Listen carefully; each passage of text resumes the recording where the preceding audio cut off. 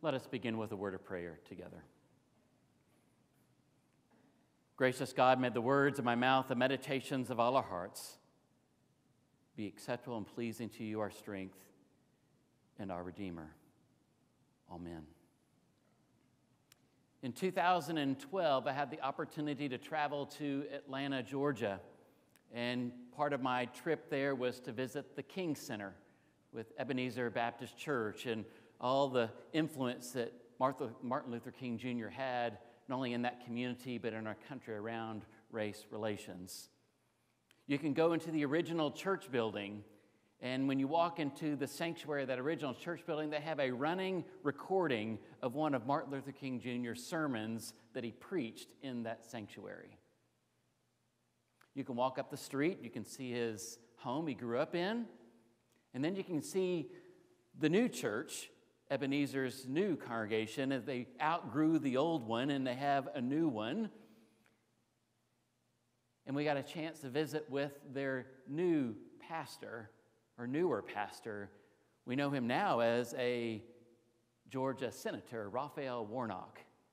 And our group had an hour with Raphael Warnock talking to him about the work at Ebenezer Baptist Church.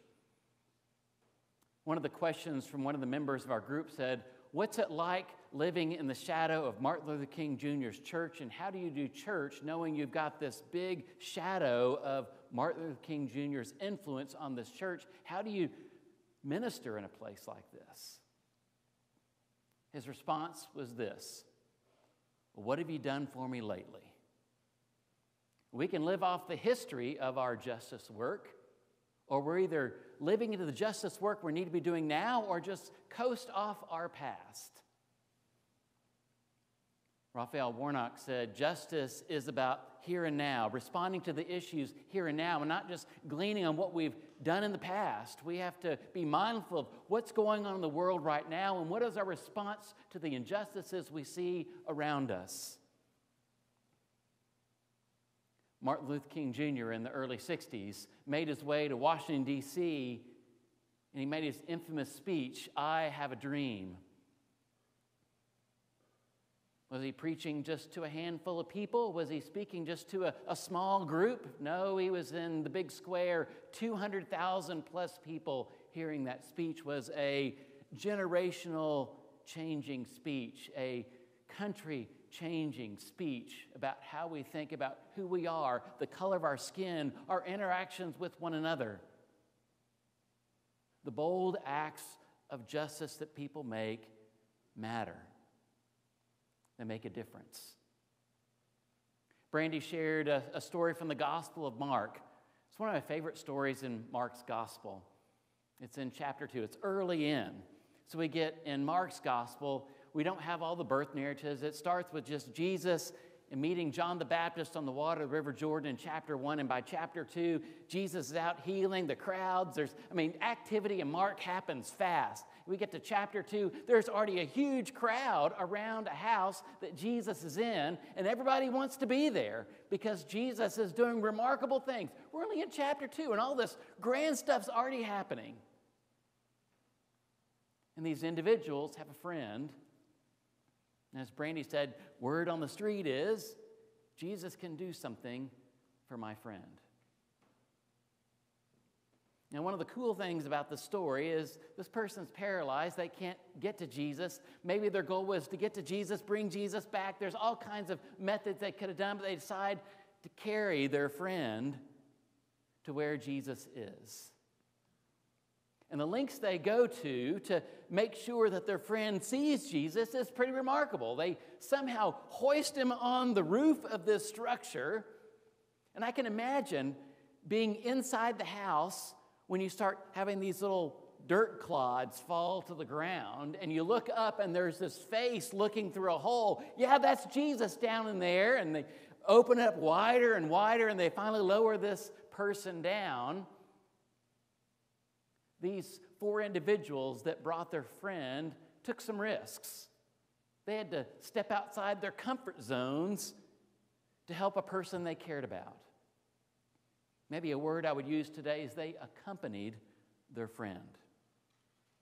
And justice work is about the accompaniment of people walking with people, sharing with people, not doing something for someone, but doing something with someone. We realize, well, they need this. No, actually, we need this. It was interesting enough that as I was preaching on justice today, that some of you may get the daily online reflection from Richard Rohr, and some of you may have read that reflection this morning if you get that daily reflection. He talked about one of the hard parts about Christianity in America is that over time, as we've been here, we have individualized our faith, because he said it gets to the point where it's just about my faith and my spirituality and what I'm doing, and we have forgotten about the communal dimension of what faith is all about. You see, in Mark chapter 2, these 4 individuals that accompanied their friend to Jesus knew that the social code of the day was, if there is a person in need, the community is responsible for this person. The community reaches out with open arms and love and grace and says, you are a part of us. We are not whole unless all of us are whole. And there's power in these 4 friends and what they do and how they take on and share life with this friend that they want healed and to have a different life experience. It's a metaphor for everything we encounter in our world, all the injustices we see around economic injustice, sexuality injustice, racial injustice. Do we want our friends to have a whole life, a full life? Or do we just walk on by and think, well, things will eventually get better? The things we know is that people that are in power and people that have privilege don't really want to give that up very easily. They're not very quick to say, well, let me give you some of my power. Let me give you some of my privilege. We'll just kind of pass it around. It's going to be great. Most people don't like to give up their comfort places and the things that make them feel like life is okay. Life feels safe. Life feels all right for me. Not realizing when we have power and privilege that those that don't have power and privilege 24 hours a day, 7 days a week, 28, 30, 31 days a month, they are thinking about the injustices they feel every day by comments that other people make, or the lack of comments that people make, or the lack of actions that people make on their behalf with them and for them.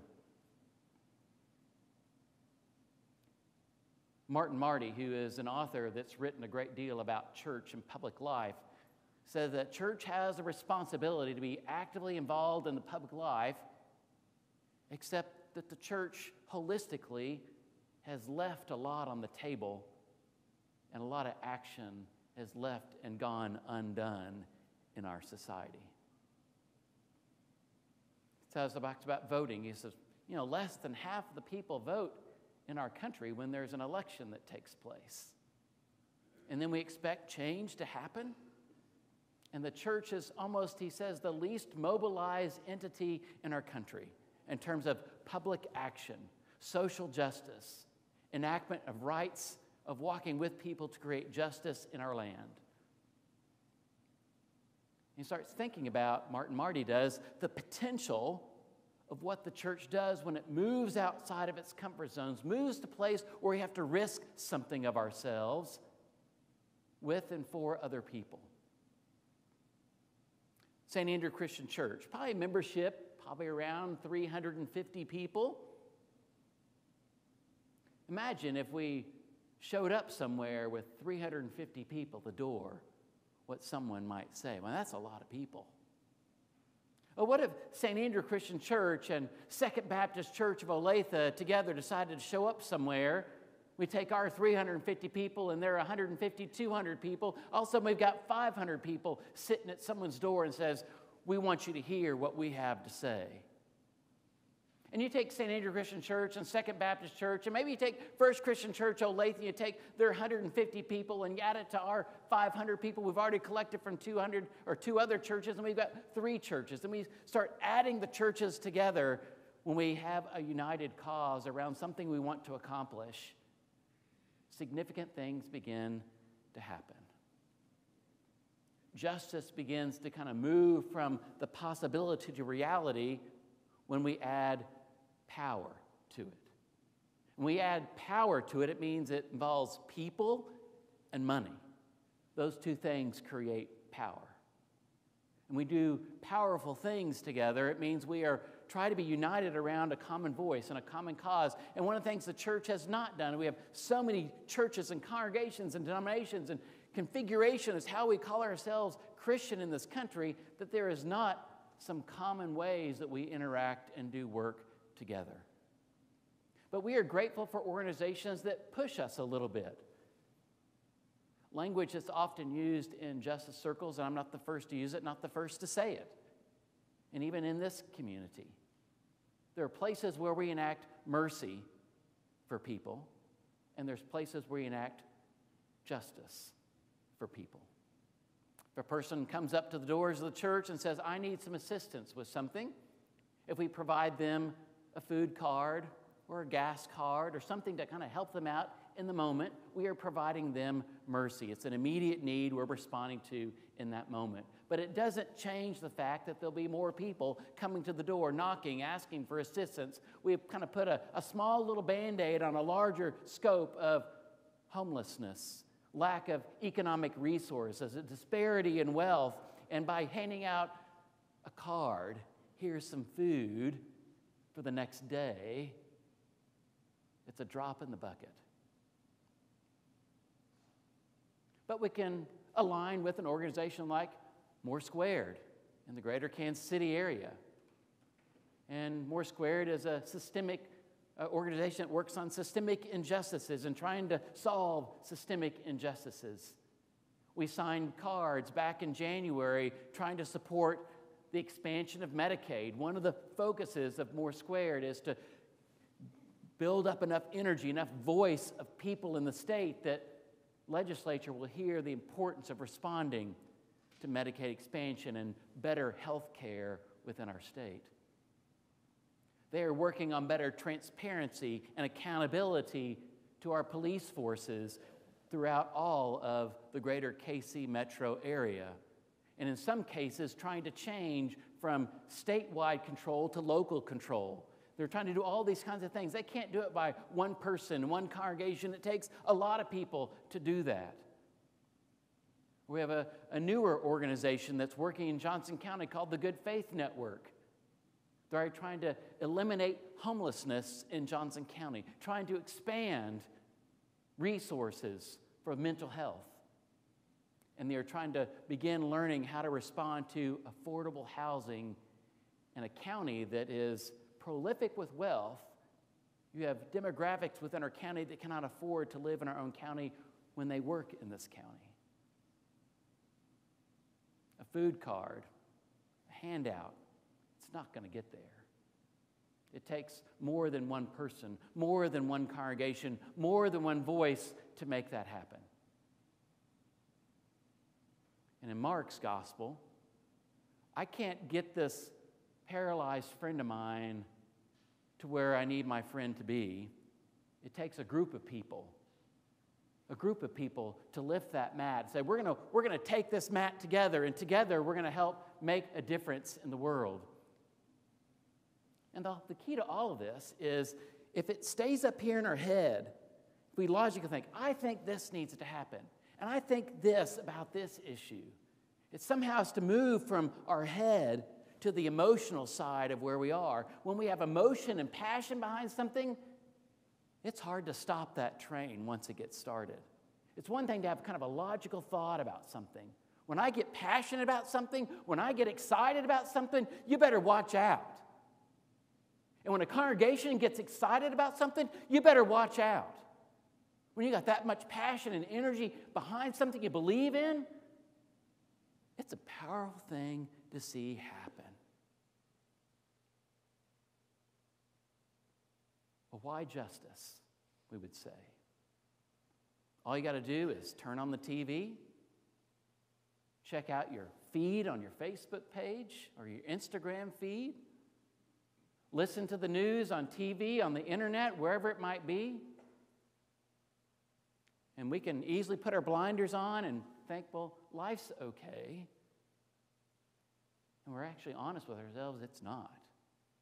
There's a lot that needs work. And we can spread ourselves thin and do a little bit here and a little bit there, and it might help a little bit, but maybe we focus in our energy of these are the things that are significant to who we are, to this community of faith, to this group of people. And let's put our passion and energy around those things. One person can't do it, but 4 people can carry somebody. But what if we have 350 people ready to carry, ready to accompany, ready to do significant work in our community? Man, watch out. St. Andrew's coming. I kind of get excited about this stuff. You can't tell. I don't want us to leave our power at the door. I don't want to leave our potential somewhere in the closet. Well, they've got some stuff back in there. I've got all kinds of stuff in there, and I don't know what's in there, but we need to be out in front, visible, sharing our life, our values, our importance in the community we are called to live in. We had opportunity yesterday, sent an email yesterday. Rebecca Obel-Gary said there is a Kansas legislative hearing happening on a bill related to trans, and can we get something out? So I got something out, and we have a chance to respond as a community to that. We have a chance to make a difference for families that might see harm from legislation that is intended to harm people and not bring health and wholeness to people. Every day there's an opportunity. My grandfather said, a person will do the best they can with what they have, invite others to do the same, and leave the results in God's hands. Now, my best on some days, I'm conquering the world. And my best some days, I'm barely getting out of bed. But every day, I'm going to give my very best for who God created me to be. And I'm going to invite others to join me. When that happens, significant things happen in God's name. Why justice? We can't afford not to do it. It's who we were created to be. It's how we're to be in community with one another. When we bind together and we see our potential as a community of faith, we've already done significant things, but more awaits. Martin Luther King Jr. said, I have a dream. All of us have a dream. When we combine our dreams together, we start carrying people. We start accompanying people. We actually don't talk about justice. We're actually living justice.